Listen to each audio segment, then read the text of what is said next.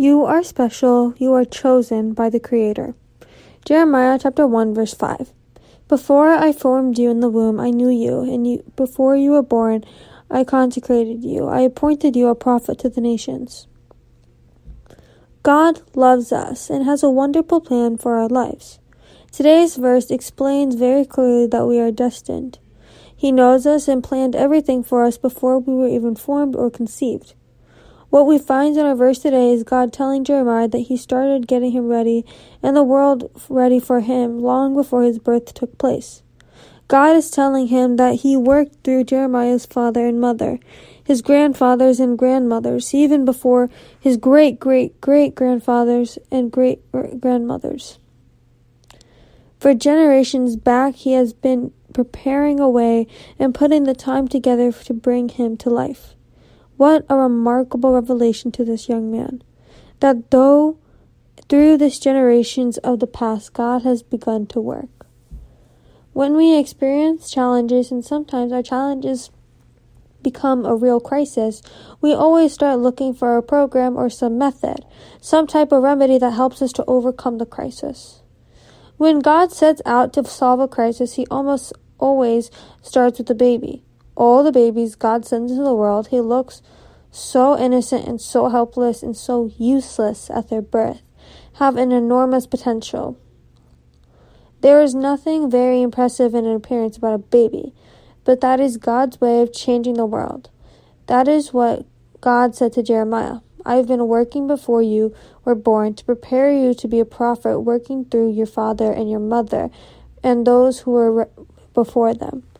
If you read this account as though this were something extraordinary that applied only to Jeremiah the prophet, you have misread this whole passage. I often hear people say of some noted person, when God made him, he broke the mold. That is true. But what we fail to see is that the true of each one of us. God never made another like you, and he never will. God never made anyone else who can fill the place you can fill and do the things that you can do.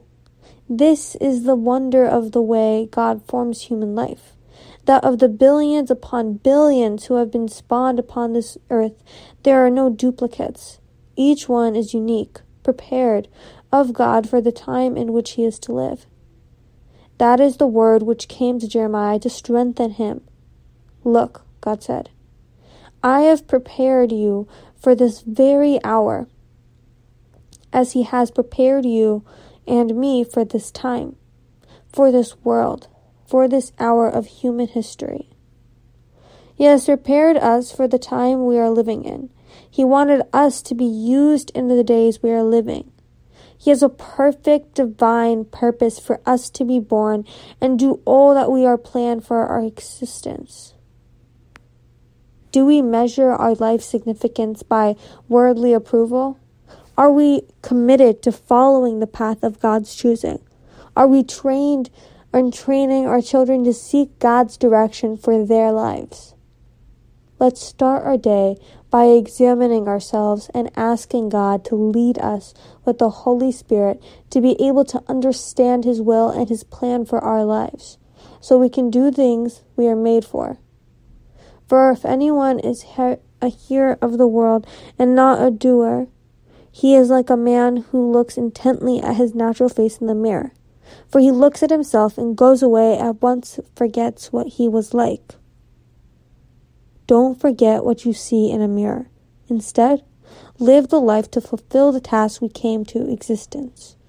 May the Lord bless his word, and may he reveal all his plans. This message gives a prophecy. The promise is, and the Lord said to Moses, this very thing that you have spoken I will do, for you have found favor in my sight, and I know you by name. Let's close this time of prayer together. Please join me in this prayer. Dear Lord, Heavenly Father, mighty, wonderful God, Lord, thank you for the reminder in Jeremiah that you formed each one of us in the womb, and thank you that you have scheduled every day of my life. Thank you for the example of Jeremiah the prophet, who was willing to suffer hardship, loneliness, pain, and rejection for the furtherance of your will, and penned portions of Holy Scripture for our learning. I pray that from this day forward, my life may be consecrated to you, and that you have used me to fulfill your will in my life, for your greater praise and glory. In Jesus' holy name I pray, amen. Have a blessed day. If God will talk to you tomorrow.